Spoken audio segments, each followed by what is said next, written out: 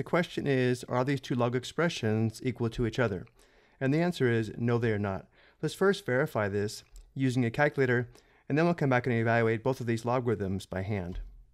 The expression on the left is log base 2 of 4 cubed, which is equal to 6. The expression on the right is the cube of log base 2 of 4, which is equal to 8. Well, of course, 6 doesn't equal 8, and therefore the two log expressions are not equal. And now let's evaluate both logarithms by hand. Let's begin with log base 2 of 4 cubed. Notice the exponent of 3 is inside the parentheses on the 4. This is the form where we can apply the power property of logarithms. Shown here below, log base b of x to the power of y is equal to y times log base b of x, which means log base 2 of 4 cubed is equal to 3 times log base 2 of 4. And now let's review how to evaluate log base 2 of 4 on the side. To do this, we'll form a log equation where we set log base 2 of 4 equal to x. If we determine the value of x, we know the value of the logarithm.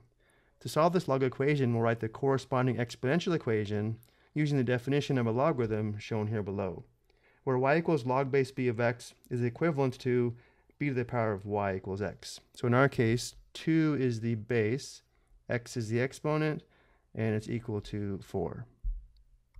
So the corresponding exponential equation is 2 to the power of x equals 4, and 4 is equal to 2 squared.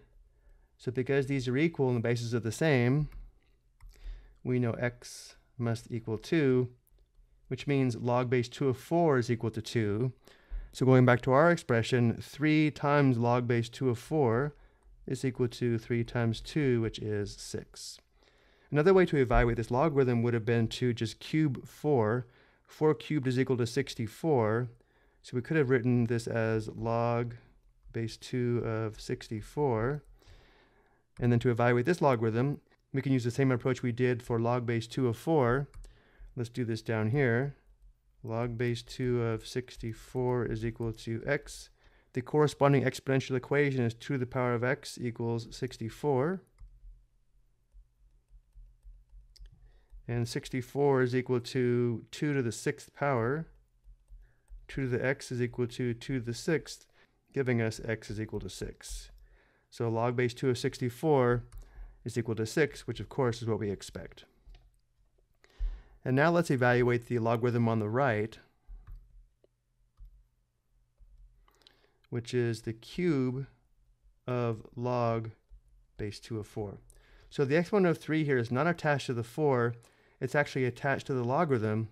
We're cubing log base 2 of 4, meaning we have 3 factors of log base 2 of 4, which can be written like this.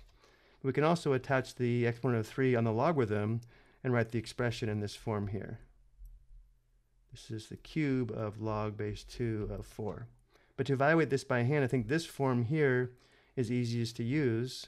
So the given expression, the cube of log base 2 of 4 is equal to, well, we know log base 2 of 4 is 2, so this just gives us 2 cubed, which is equal to 8. So it is important to recognize the difference between these two expressions. Before we go, let's summarize what we discovered. When evaluating a logarithm where the exponent of y is inside the parentheses attached to x in this form here, we can apply the power property of logarithms and write the log as y times log base b of x. But if the exponent of y is outside the parentheses, it actually applies to the entire logarithm that can be written in either of the two forms shown here on the right.